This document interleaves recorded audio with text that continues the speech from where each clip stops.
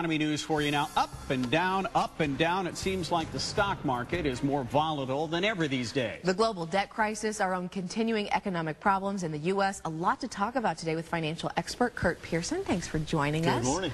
So, Kurt, tell us, are we going to see a definable trend anytime soon? I think it could be quite a while before we begin to see some type of a trend with some meaning in the U.S. stock market, mainly because, an example, the Fed came out with a report yesterday where they revised GDP growth downward. They increased unemployment forecasts, in other words, more unemployment in the near term. And they basically said the Eurozone debt crisis is hanging like a shadow over the entire economy. Not to mention our own debt issues, which have kind of fallen out of the headlines recently. But at some point, we've got to come back and address that. Yeah, that's true. Let's talk about the Eurozone a little bit. It took those folks months to craft this deal for Greece. Now Greece is putting it up to a public vote. Right.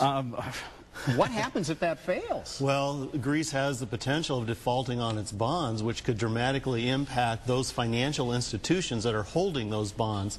And we've seen numbers kicked around by some of the European prime ministers that we need to take a 50% haircut on the value of those bonds. So there is a workable solution that would be painful, but not as painful as the Greek bonds just totally defaulting. And there's concern about the ripple effect, which we experienced in 2008 in our own economy. If that happens in one country, it has the ripple potential of spilling over into other European countries as well. Well, let's talk about the presidential candidates. They're flooding our state. Does this have a financial impact for us as well? Well, yeah, it's always important to listen into the themes that are being put out there by the political candidates.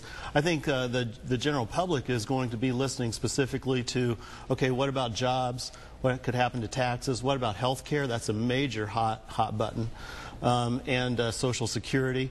Business owners are going to be listening closely to regulatory concerns because businesses, a hindrance to their growth right now is concerned about what the new regulations could be coming out of Washington, D.C. and out of our state government as well. Okay, Kurtis Pearson, thank you very much. You can get in touch with Kurt if you need a financial advisor. He's with Compass Financial.